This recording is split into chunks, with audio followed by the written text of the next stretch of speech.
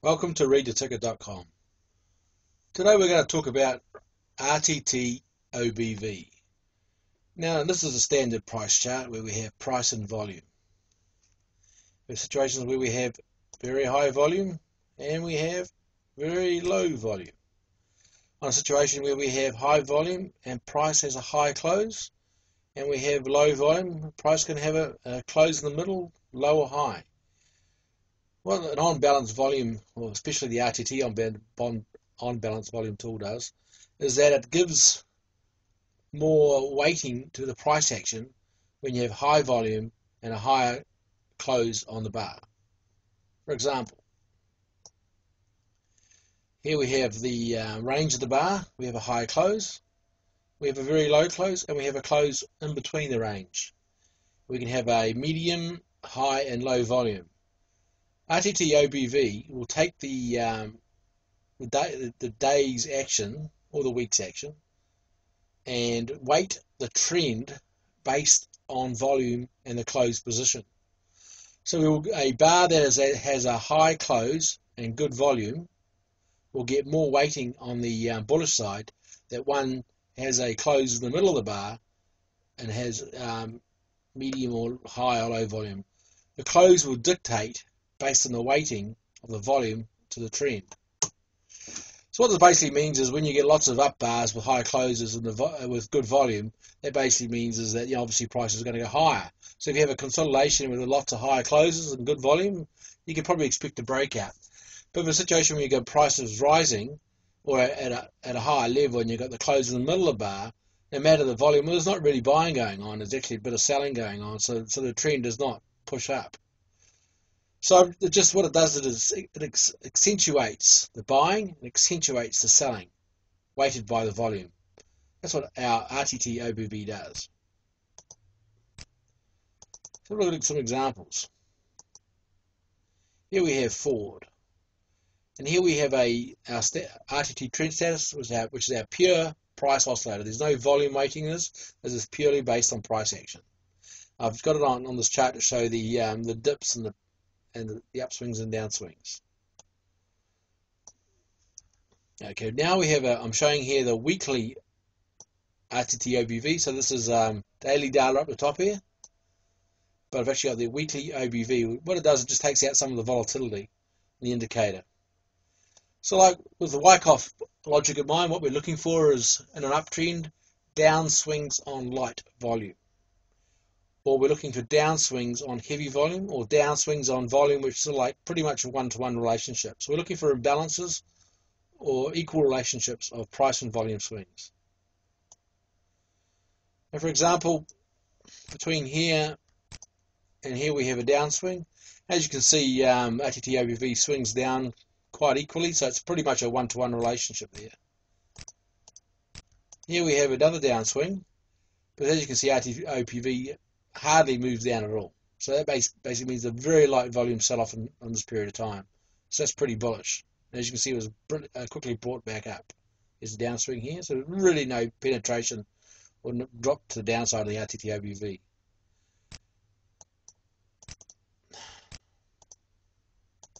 Another very light downswing.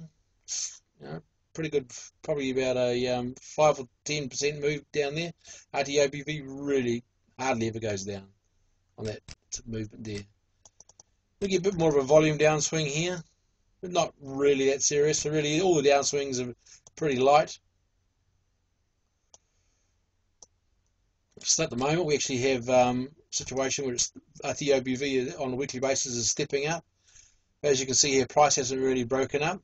So, investors are getting a bit impatient there, so someone did sell. But I still suspect as time goes on, this will probably continue higher. There's really no selling going on. Down below here I have RTT OBV on a half-month basis. So that basically means when it gets to the 16th in the month, we have the front month and the back month. It's not really based on 2 weeks. It's based on taking the calendar month and splitting in two. And as you can see, we've got a nice stepping pattern here as price and volume are represented. And sometimes we get a long sideways action to show you that pretty much neutral response between price and volume.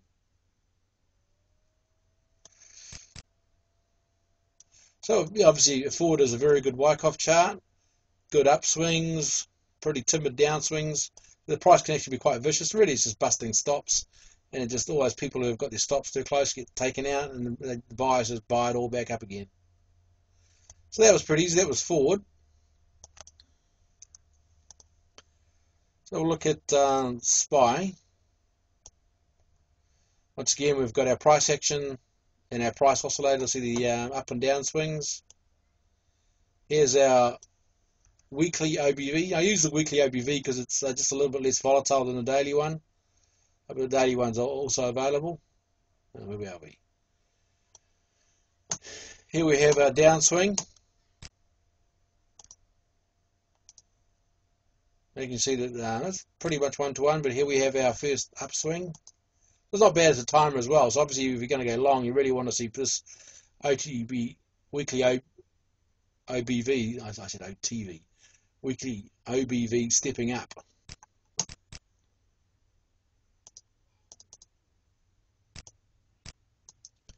Once again, stepping up here. Pretty much light volume on the upswing. If you look at this area here, the flat, here we actually have prices rising, but the RTT OBV is not going with it, so there's really light volume on that upswing. And similarly light volume on the downswing. I think there was a some sort of announcement by the Fed there, so that was a tapering debate, which pretty much is a waste of time. And here we can see the stagnation or the neutral sort of period. At that time we were waiting for a decision.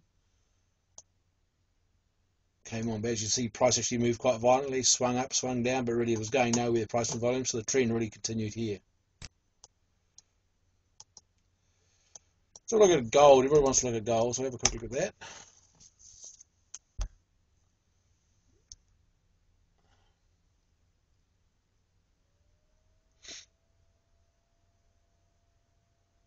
Right, Gremlin's a bit slow today.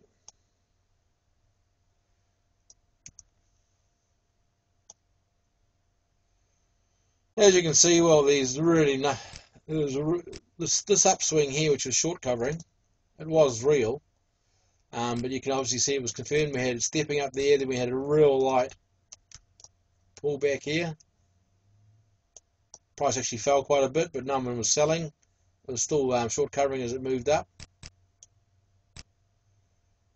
We had another go at trying to hold the support.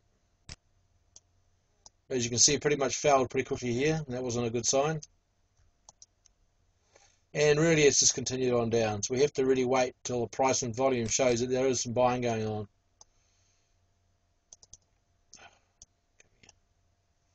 Let's get into support, see what happens. And there's the RTT OBV on a half-month basis. One more everyone wants to look at was Apple. Shows a bit of a positive upswing.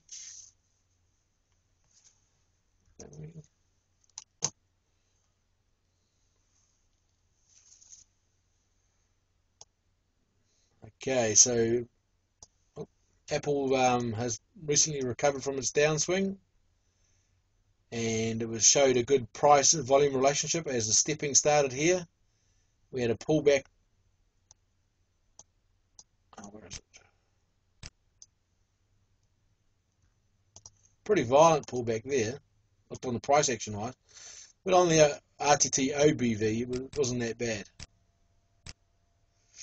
As you can see here, this consolidation here, there's no selling going on there. I think the mobile news is brought up here. And obviously you can see the divergence there.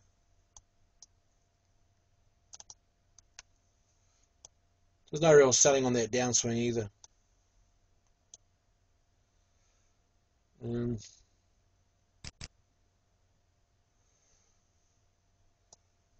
The strength of the Apple turnaround was also shown by RTT OBV half month. As you can see there, price came down there. We're getting a lot more green, so there's a lot more buying going on a half month basis. You can see that. Still pretty solid. The only concern I would have on Apple right now is that we've got some divergence. Prices spiked up rather aggressively, the volume behind it doesn't look that exciting to me. So I wouldn't be surprised if that was buy the rumour, sell the facts. I just have to wait and see. It's gone we've got a bit of a blue pattern here, so it's really gone too far high. Or so we say it's gone extremely high away from the mean. Mean might be a 50-day moving average. The RTT On Balance Volume tool is a very good tool for showing the true trend. So when you see price action moving, you want to see price rising with good volume, and when you see pullbacks in an uptrend, you do not want the pullbacks to be with aggressive volume. You want to see it with relatively light volume, and the RTT OBV is just another tool to highlight the Wyckoff logic. Thanks for watching.